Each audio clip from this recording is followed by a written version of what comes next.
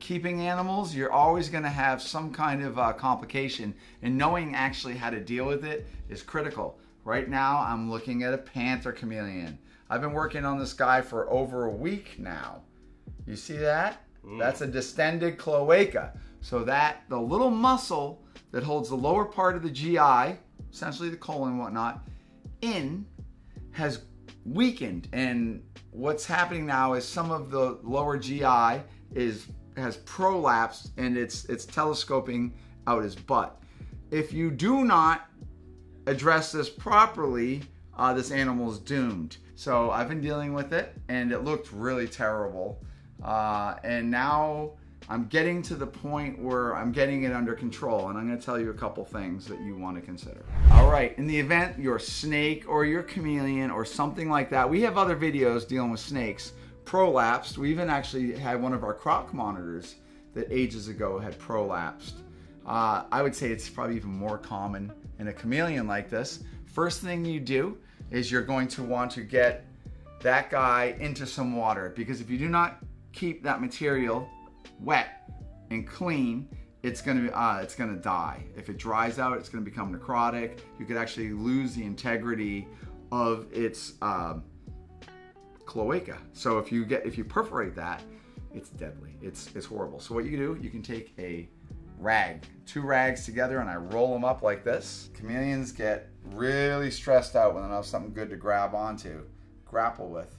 So what I do, I put him on that, and what's good about the towel is gonna wick up an antibacterial agent. So in this case, we're gonna use some diluted Novosan. I avoid things that oxidize, like hydrogen peroxide. Pure hydrogen peroxide, actually, I think it's like 3% in a bottle. If you pour that on a wound, it actually oxidizes and actually just degrades living tissue. So I have a chameleon. The chameleon's a little bit trickier. It doesn't want to sit in water. If you leave it sitting in water, it causes a lot of stress. As I'm irrigating this, I want to get rid of any urea, all that different stuff. So when this first came out, it was just really, really large and angry. Now it's kind of shrinking up.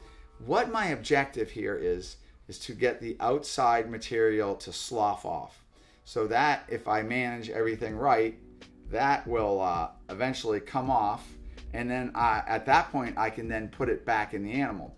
But generally, when you find this, stabilize it, like I said, in water, and then it's time to call your vet. And your vet is going to have a lot of the material, the supplies to do this.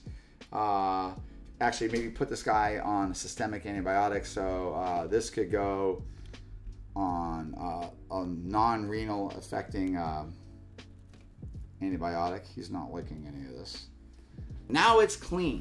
The next thing we can do to stabilize it, I use some different antibiotic ointments, and then I can put that all over it, and that's gonna protect it. It's gonna be antibacterial. We want to keep the tissue moist, clean, and with some kind of antibacterial. So I can use terramycin, povoiodine gel, a triple antibiotic, all these different things, and we're largely in with gram-negative bacteria. You said the urate's on there? Yeah, some urates. Your objective is just to try to keep everything clean. So then I take. Now this would be a step that you wouldn't recommend to people.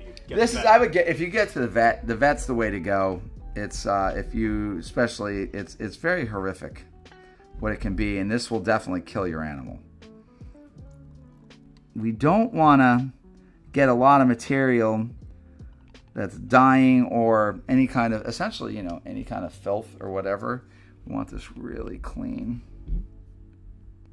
Same thing over here. Pretty clean. Hey, how do you think it got to this, by the way? She takes excellent care of her animals, but there was a period of time, she was in the hospital with COVID. And there was a period of time that this animal had no care. So it got massively dehydrated, it got very malnourished, and maybe that stress, although that stress was, you know, a while ago, months ago, it might manifest now. And all this is just keeping it moist. So then this goes into a bin. Remember, we want to reduce stress. We want to keep them quiet. So you can see some of this red stuff. That's the povo iodine ointment. It stains things. So at this point, this little guy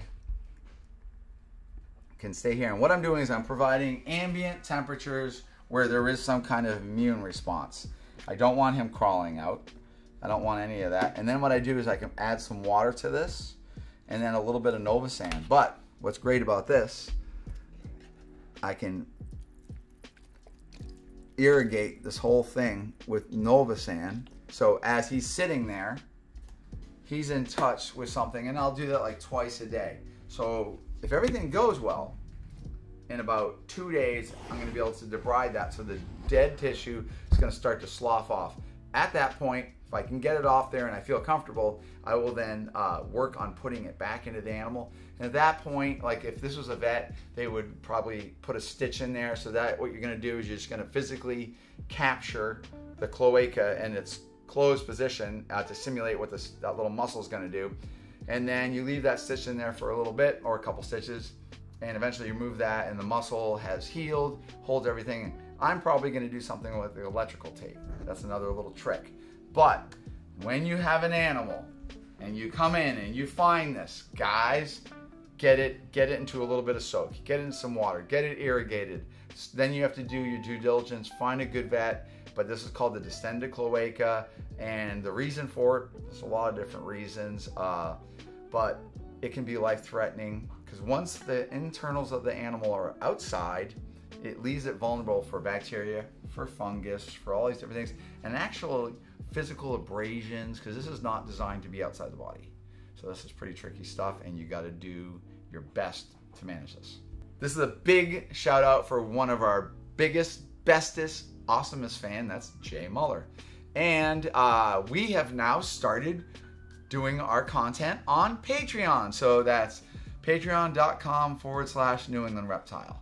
All my content that goes on my phone, and there's tons that never makes it to any video. It's all this weird little thing with my humor and all the different stuff. Donny will now actually have a way to utilize a lot of that video. And that also, I think there's a lot of interesting things there. You can see how weird I am, and that's really weird. And I really do appreciate all 5 of you that have joined my Patreon. I also want to let's get down to brass tacks. I understand that one Dingo Dinkelman has a little cute little Patreon channel, and you know, if you don't have a lot of money and you're on his thing and you're like, well, I really like to go subscribe to New England Reptile, or I can stay with Dingo. Well, you gotta think, where is your $5 gonna go further? Clearly with me, because I only have like 3 of you in my audience. Yeah, Dingo's got enough money. I think he's a billionaire. Yeah, Dingo, with all that charm and charisma, he's bigger than life. That means his wallet is fat. He's got a pool, guys. Kevin doesn't have a pool. All right. That's true. You know? And guys, please help us break the 5,000 core members of our Discord. After all, we really appreciate you guys, and we're actually doing this because you guys comment, you guys talk to us, because nobody else will.